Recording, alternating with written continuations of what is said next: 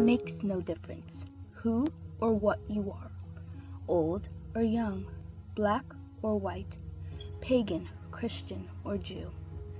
I want to love you all and be loved by you all, and I mean to have your love. Victoria Woodhull.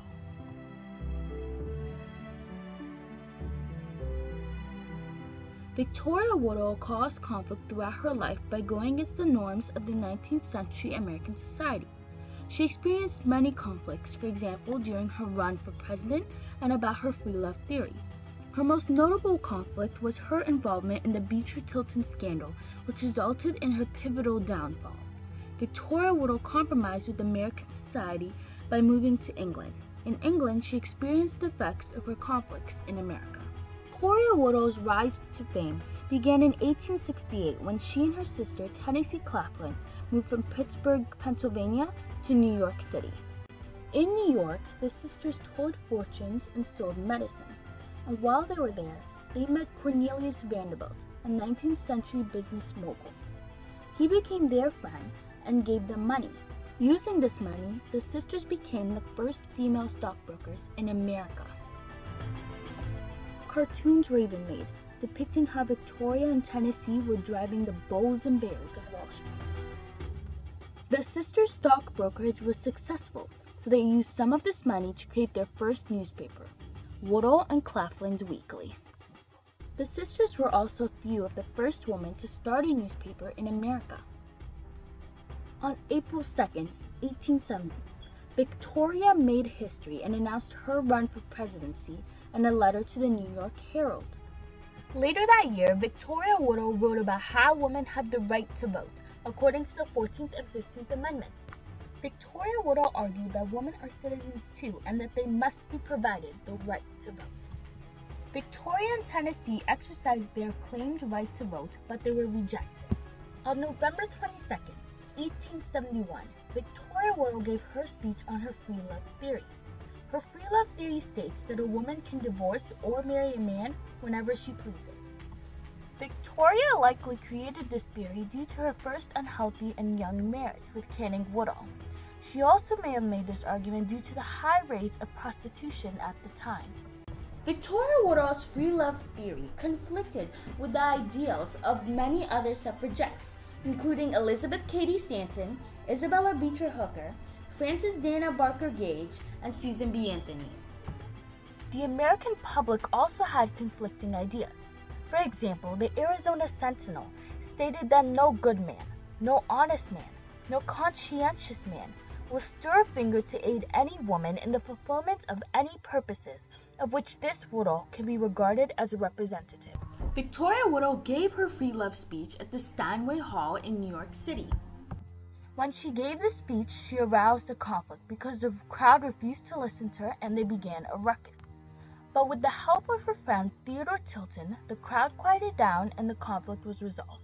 Victoria Woodhull became a good friend of Theodore Tilton, which would later become a big factor in her infamy. Following her announcement that she was running for president, the Equal Rights Party, also known as the Cosmopolitical Party, nominated her for president. Frederick Douglass was nominated as her running mate, although even her proposed running mate had conflicting views and supported another presidential candidate, Ulysses S. Grant. Victoria also faced conflict at the Women's Suffrage Convention in San Francisco, California. Here, the crowd protested the introduction of her name on the ballot because it was indecorous. Victoria Woodhull was even depicted as a Satan incarnate by 19th century cartoonist Thomas Nast. Just 2 days before the 1872 election, Victoria Woodhull and Tennessee Claflin wrote about the secret relationship between the renowned pastor Reverend Henry Ward Beecher and Elizabeth Richards, Theodore Tilton's wife. The sisters had halted publications of the paper, but they only resumed publishing the paper to announce the secret affair. This spurred the beginning of the Great Beecher Tilton scandal. Victoria Woodhull even drove the Beecher family apart. For example, Harriet Beecher Stowe, who was Henry's sister and famous author, supported Henry along with most of his other siblings. Some of his other siblings supported Victoria Woodhull. The Beecher Tilton scandal was one of the biggest scandals of the 19th century. Walter A. McDougall, an American historian, even noted that the Beecher Tilton scandal drove the Reconstruction off the front pages for 2.5 years and became the most sensational he said, she said in American history. Tennessee, Victoria, her husband Colonel Blood, the stereotyper and printer of Woodhull and Claflin's Weekly, were all arrested for publishing obscene literature through the mail. The sisters even spent election night in jail. Throughout all this conflict, Victoria still had some supporters, such as the people who viewed her jailing as a violation to her freedom of speech and freedom of the press. Specifically, Isabella Beecher Hooker, who was the sister of Reverend Henry Ward Beecher and a fellow women's rights activist who did not previously support Victoria Woodhull and her free love theory, supported Victoria during the Beecher Tilton scandal. The election still continued on without Victoria Woodhull. All the other parties had ballots, but Victoria Woodhull and Frederick Douglass for the Equal Rights Party did not have a ballot.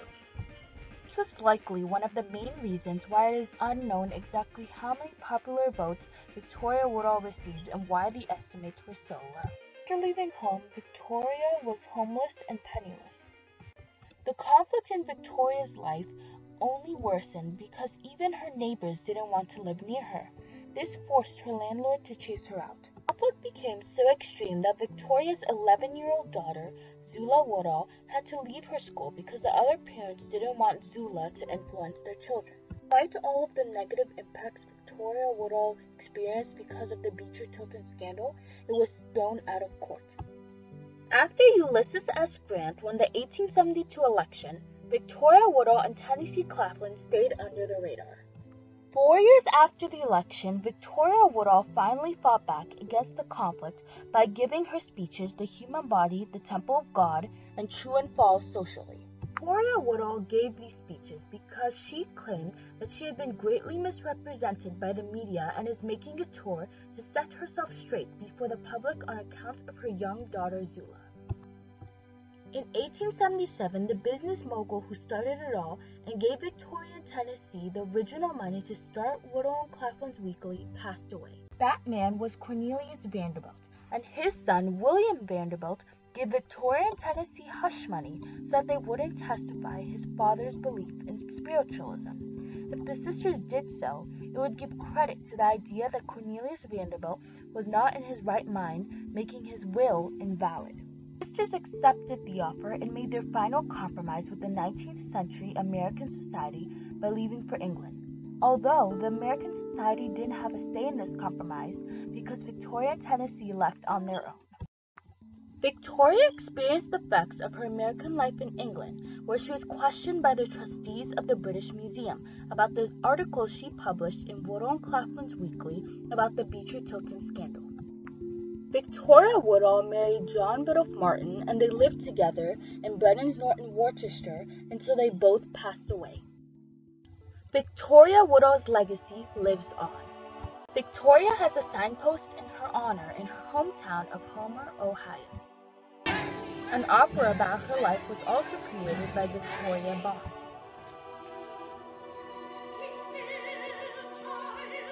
Although Victoria Woodhull was the first woman in America to run for president, she is often overlooked in the history of the women's rights movement.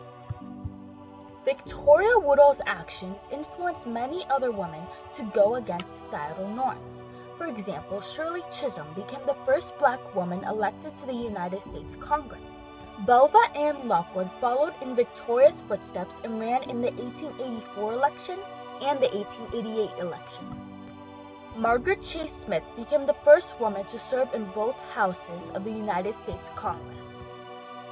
In the 2016 election, Hillary Clinton became the first woman to be nominated by a major political party for presidency. Each one of these women played their part to defy the conflicting ideals of the American society. But Victoria Woodhull started it all and showed conflicting America that a woman could, in fact, run for president.